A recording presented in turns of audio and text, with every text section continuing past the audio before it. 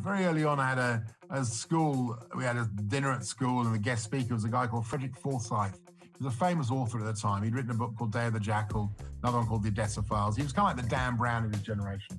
And the other guy, the boy sitting on the other side of him was really boring, and he didn't want to talk to him. So he just basically talked to me for 2 hours. It was just one of those great moments you have. And at the end, he said, make sure you always listen. It doesn't matter who you're talking to, always listen, because you never know where the next great idea comes from, where the next opportunity comes from, and that's very much been the way of my life. Hi, it's Matt Preston, and I'm on Legends with Bevo. This is Legends with Bevo, thanks to Odyssey, Renelec Electrical Services, and Anytime Fitness Glenelg. And now, here's your host, Bevo. The one and only Matt Preston, great to have you on Legends with Bevo for a chat. Now, you're the best-selling author of 7 cookbooks. Hopefully it's soon to be the 8th with your new book, The World of Flavour. How are you going over there in Melbourne? And tell us about the book. It's a little bit grey, which is annoying, because I thought today was going to be the afternoon for doing nothing. So I worked my tush off yesterday, and now I'm sitting here going, I can't sit out in the sun and have a cup of tea. But other than that, it's good. I mean, after 250 days of lockdown, any ability to get out is fantastic. And we're still a bit nervous down here, I think. I went out the other day, went out to a rooftop bar in the city, which is fantastic. 28 of my closest friends. And it was just really lovely to be able to stand in somewhere that's really familiar, look around and see all these people you know. And you go, where am I going to go next? But it's a bit like a kid in the candy store. I don't know, should I go and talk over there? Should I go there? What am I going to do? So, yeah, very quickly got over that what am I going to say, which I think was the nervousness of a lot of people who'd done not a lot other than, crochet earpod covers and make sourdough for 250 days. It was like, we had to find a whole new selection of conversation to have. And plenty of Zooms, I can imagine, as well, no doubt. Oh, endless bloody Zooms. Yeah, no, and still continuing. I mean, I hate you see, look at where you are. Your studio looks great. You got the big screen up there. You made an effort. I hate this kind of, this thing with Zoom. It started off, people were all excited, and, sales of male makeup boomed in the USA.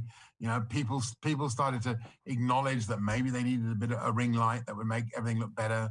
And then no one actually bought the ring light for $17 in Kmart. And then people just started to do those terrible, bland backgrounds. And part of the joy about a Zoom was being able to look in the background and go, what's that? Is that a guitar in the background? What's going on there? And, what are the disco lights? Or what are they reading at the moment? Or really, they've still got that book on the shelves. I mean, I used to, that's a great joy. And I think it also changes the way you have meetings, doesn't it? Zoom became all about say one, get in, get out, say one thing. Then the rest of the time was just listen. It's not the meetings I love, where you kind of everyone has a fair rant, and you get that lovely kind of conversations that kind of circulate, and kind of the ideas kind of whirlwind up into something quite spectacular. Now we better move on to our very first segment. Matt, this one's called Big Failures and What You've Learnt. Do you remember the first big fail you experienced? How did that make you feel? And how did you get past those failures, Matt? I mean, it's weird in terms of failures. Things like losing footy matches didn't really register. I think the first really big fail I have, which is specifically food related, was I thought it'd be really clever to have everyone for dinner, and I'd dye the mashed potato blue, and I'd put lots of red food coloring in the baked beans, and I'd try and make it a really bright coloured dish. And even though it didn't change the flavour at all, people just went, nothing got eaten. No one ate the mashed potato. No one ate the beans. And that was one of those moments where you go, oh, that's a bit disappointing. I've blown my weekly budget for my weekly student budget on this meal, and I've just balls it up totally. I think in terms of the other one, very, very early on, I was shortlisted to present a TV show in the UK called 01 for London. And I got down to the last 3 or 4 people to present it. It was really exciting. And I went into the studio. I was chronically underprepared. I had to do a film review. I sat there. There was a little monitor in the corner of the room, like a tiny version of what you got now.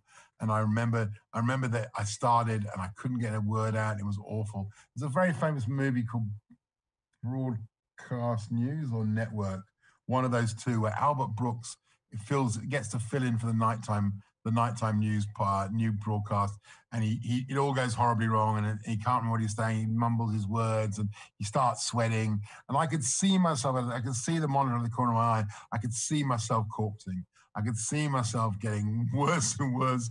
And the producer who was working with me, filming this for the interview, was being nicer and nicer because he could see I was totally wrong. And it was just that moment you just want to throw your hands up and go no.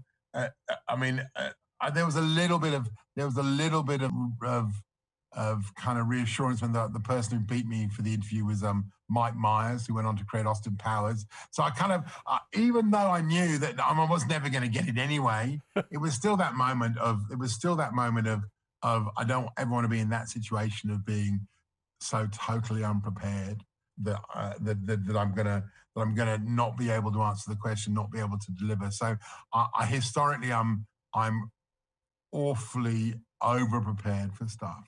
I try and make the effort to, which is not very, I'm not. I can fly by the seat of my pants, but I'm much better doing that, knowing that I've got a ground bed of research and knowledge underneath me.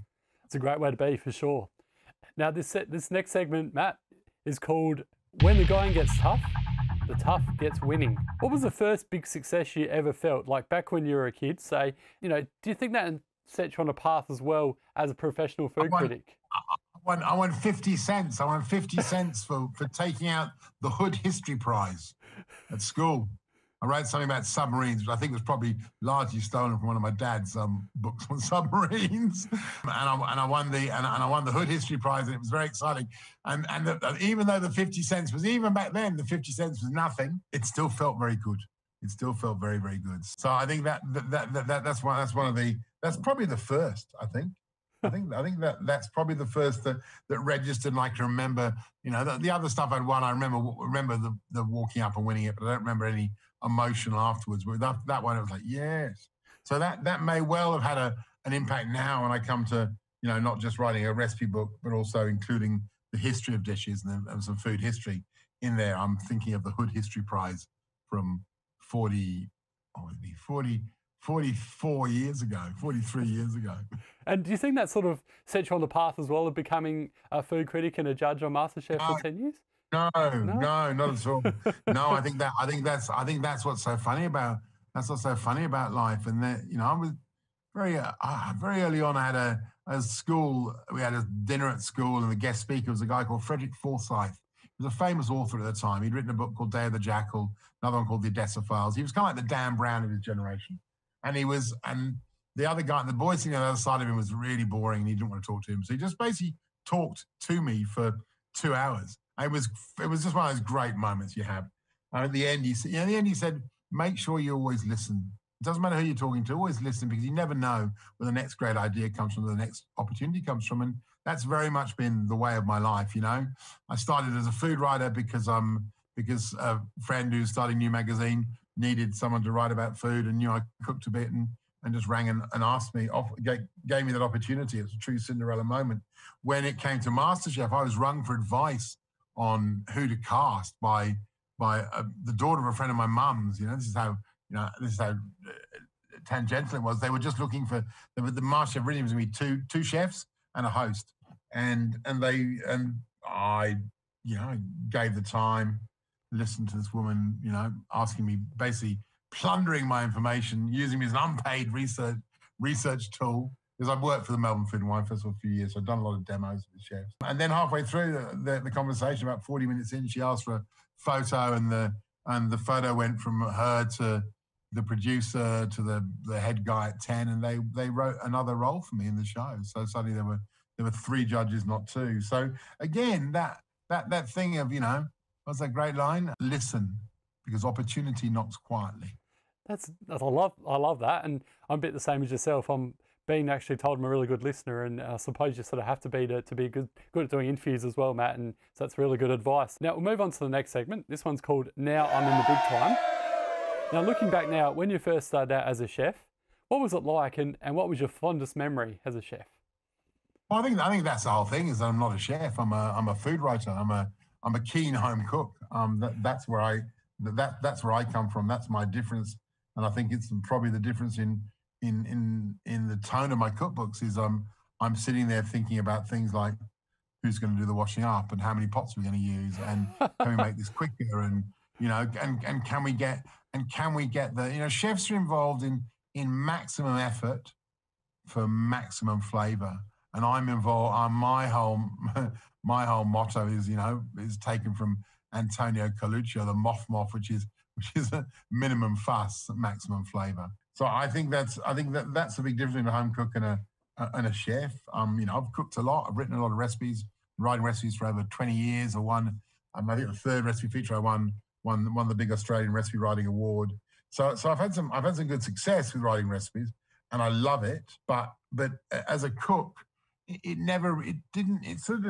came upon me. Like I said, someone said, "Do you want to review restaurants?" And then from that, I started writing for The Age. And then someone said, I wanted to do I've been baking some biscuits, and took someone to the office for a meeting. They said, "Do you want to write a feature on biscuits?" So I wrote a cover feature on biscuits, then wrote one on jam. That won the award. So,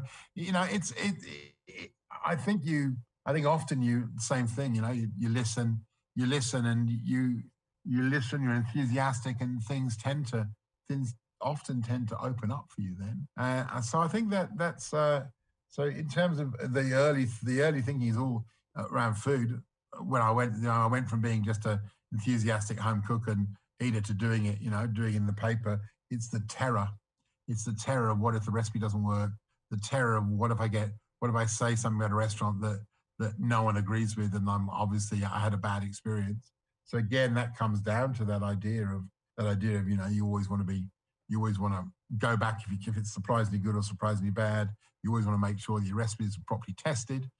Too many recipes out there aren't properly tested. That's the curse of so much stuff online that doesn't come from a respected source. Like I write for Delicious and for Taste, and those recipes are all triple tested. I know that if someone makes it, it's gonna you may make it and not like the flavor because it's got dill in it or it's got coriander in it, but what you're being promised is what you're going to get. So I think that those things quickly you learn that stuff's really important. The other thing I learned very quickly when I started writing for The Age, no one in the paper had their email address at the end of their articles, and I argued unsuccessfully at first, but maybe after about 6 months I persuaded them to allow me to put my email address in, so that people, if they found they had a favorite local restaurant, and Australians are so passionate about food, they eat out a lot, that they could tell me about their local place, and maybe I could take it in, and that suddenly changed. You tend to find critics move in a very small circle of the same, the same 50 restaurants. They all review the same places, which doesn't really move things forward. I mean, social media, internet's hopefully changed that. Hopefully now you get someone who's obsessed with Palmer's just writing about Palmer's in Melbourne or Palmer's in Sydney, or someone who's just obsessed with stir fry or burgers, or you get these kind of specialists who can give you some extra insight. But having an email address allowed me to discover a lot of places, and they might have been a Chinese restaurant in some outer suburb that no reviewer had ever been to, and they'd been there 17 years, and it was just delicious. And so I think that was a big learning about whether you're listening to data or whether you're talking to people. That stuff, again, it's so valuable. It gets back to that Frederick Forsyth thing. You never know where the next great idea comes from or where the next great recipe comes from. So talking about food is a great joy and a great inspiration the whole time. Can agree with you on that one for sure. Now, the next segment, this one's called Starstruck Celebrities, one of my favourites, Matt. Now, yes, my gosh. There's no doubt you've met some very famous people over the years. Who was the most famous person you met, though, and why? And tell us about the story of that meeting. I must have been 9, and I got to meet Neil Armstrong, the first man on the moon. Oh. And I have a. So you can imagine being a 9-year-old, and meeting the first man on the moon was like almost too big to contemplate. Almost too big to to take in. But I've still got the photo I still got the photo of me and my cousin, whose foot I was standing on when the photo was taken, because he's in the background going, shaking hands with Neil Armstrong, which is that's I think it's pretty hard. It's pretty hard to top that. I know most people, I suppose, as a journalist, you get to interview loads of people, and you get very quickly, again, same thing. If you've done your research and you know some stuff about them that most people never ask them about, you automatically kind of you earn a little bit of closeness that probably otherwise you wouldn't have, and that's important in terms of getting to tell you stuff. In nowadays, the people I kind of get freaked out about meeting, I've had lots of mates in the music industry. I met lots of people in that space. Food less so. I still get a little bit freaked out meeting some of those sporting legends. Looking back at your career on television, and also as a food critic and an author, there's not much you haven't done. What have been some of the highs and lows of your career, and sort of do you have any regrets at all?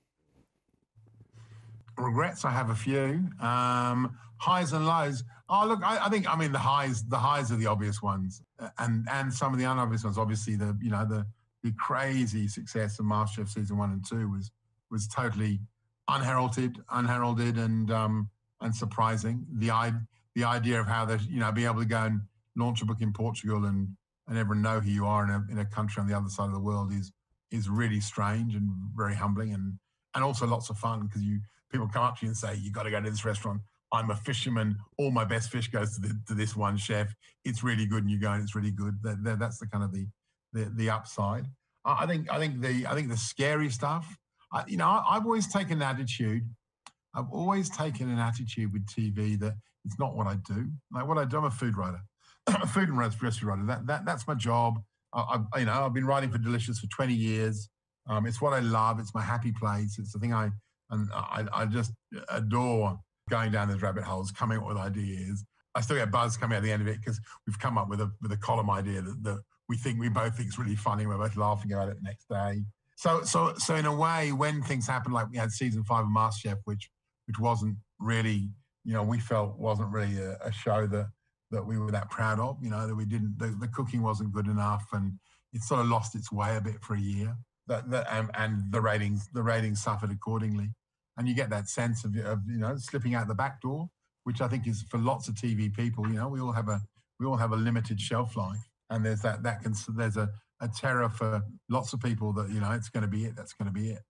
But for me, it's always been the sense with TV is that I get to go back to doing what I love, and that's the food writing. And if anything, and again, travel as well. Write about travel. So I haven't, not just through COVID, but before that, I haven't really done the 3 big international trips I would have done. I've not, I used to go to say Istanbul, Seoul, and Buenos Aires in the same year to do food stories. That's it's hard to eclipse that as a job. It's really the dream job. I think in terms of the other stuff, the other failure stuff, I kind of think you feel depressed about it, and then you go, well, what can I learn from it? I like that. I do a bit of radio now, and I had a great interview with a philosopher who's big into stoicism. And then the first question he said you should ask yourself about failure is, how can I impact? Is this in my control? If it's in your control, then you can change. If it's not in your control, then don't stress about it. If you decide to put out a video on TikTok and no one cares and no one watches it, that's all right. You move on. You do the next thing. It's a bit like playing golf. The hardest thing with golf is forgetting about the last terrible shot you made and moving on, because at the end of the day, that's the only way you're gonna improve. So, other abject failures, I'm trying to think. I've been very lucky, I think. Maybe that's just because people set their expectations very low with me. In terms of regrets, I'll do those very quickly. Not buying a 1964 Ford Galaxy convertible, bright pink, white bench seats from my friend Matt, we wanted to sell it for £500. That was a huge mistake. Not buying a John Kelly painting when I went up to the Benalla Biennale. John Kelly paints these amazing paintings of cows, of papier-mâché cows that were put on the runways in the Second World War up in Darwin to make spotter planes from the Japanese Air Force think that they were fields and not airfields. I love his paintings. And the other one was walking past a giant 60 by 40 painting of the Madonna and Child done by an Indigenous artist called Robert Campbell Jr. that was available for Like, it was quite expensive, £1,500, but I loved it. I walked past it. Don't think I walked past it once. I walked back past it again. And at that point, I should have gone straight back home and said to my folks, I need $1,500. There's something I have to get. But they're my regrets. Everything else is pretty, It's a weird thing. Whatever job you do, jobs and partners, I've always found that when you read partner, your new partners invariably, you enjoy your life with them better than you did with your previous partner. That may be because you've improved as a human being. But I'm a big believer in you move forward rather than backwards. No, I like that. Great advice as well. And this segment is called Weird But True. As part of your new book, Matt Preston's The World of Flavour, you've got a recipe, and I heard this the other day doing a bit of research and listening and watching some TV as well, Matt. You've got a recipe for making soft serve ice cream with chickpea water. Tell us more about that. Well, that is you've hit on the in terms of things I'm really proud of. I'm really proud of that idea of being able to put frozen fruit into a blender and then put in an egg white and turn it into instant ice cream. That was really that's one of my few original ideas I've come up with. Truly original ideas. People used to put fruit in a blender and then blend it and freeze it. And by using frozen fruit, it happens instantly. But the problem is that everyone's got a bit concerned about raw eggs now. And again, this is that lovely thing about listening to people and being open to stuff. I got a text sent to me by a woman in Calgary who watched Masterchef in Calgary and was followed me on Instagram and was following my lockdown kitchen site on Instagram. And she said, have you ever thought of making your instant mayonnaise but using chickpea water? This is how I do it, and it works really well. I've had work with chickpea water before. That's the liquid when you cook chickpeas, or that ends up in the tin of chickpeas. And I tried to make meringues, and they were a disaster. But I followed a recipe, and it was an amazing success. It was actually nicer, I think, than the raw egg one. And then recently, I'm sitting there going, I'm going to make a video for TikTok. I want to make the instant ice cream. I wonder if the chickpea water works. And if you listen to the video, you can hear in my voice this kind of overexcited. I'm like, it's coming together. It's actually doing it. It's doing it. And again, you then, it's a blender, 300 grams of raspberries, 4 tablespoons of the juice from chickpea. Raspberries has got a good strong flavor, so you lose any chickpea flavor, and a little bit of sugar if you need it, or honey to sweeten it. And you literally just press go on the blender, and you blend up the frozen fruit. You then throw in the chickpea water, and it'll just aerate. And it'll start looking pale pink, go from dark pink to pale pink, and it'll double in volume as it incorporates air. And suddenly you've got this beautiful soft serve that you can have. And you can do it with any fruit, You do it with strawberries, you can do it with blackberries, you can do it with mango. I love those cheap, hacky recipes that are a bit of fun. That's magnificent. And obviously you've been around the food world for a number of years, as we spoke about. What's on the topic of unusual foods, though? What are some of the most surprising or strangest foods that you've actually experienced, Matt? You might have tasted or cooked and gone, wow, that's actually tastes a lot better than what I thought. Along the same lines as the chickpea water soft serve ice cream.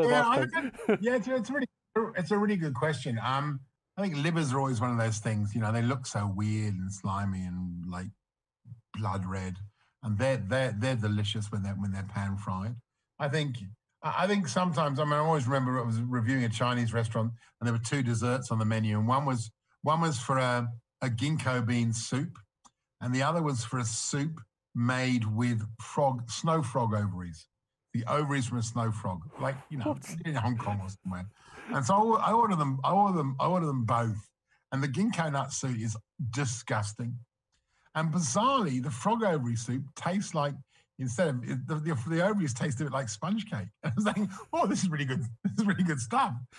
Often that's not the case. Often when you have a pig's lung soup or something like that in Hong Kong, or you luck out and have, you're in a restaurant and you have a set menu and they bring out, if the Japanese restaurant on the sashimi plate, there's a bit of whale, and you then feel you got to try it.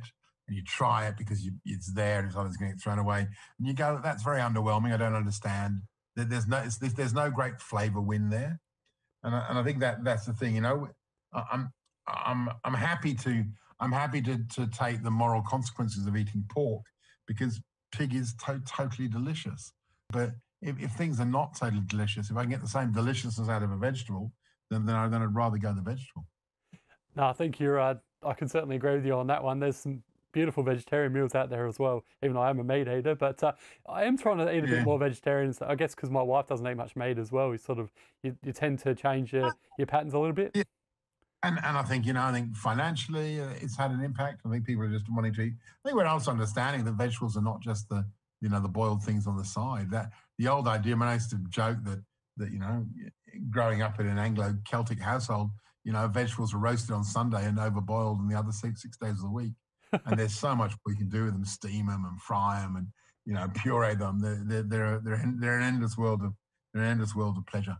Well, last night I actually made just a basic oven roasted veggies with some herbs and lemon and a few other bits and pieces. It was absolutely delicious, and it's just so easy. Beva, you're writing recipes. I love it.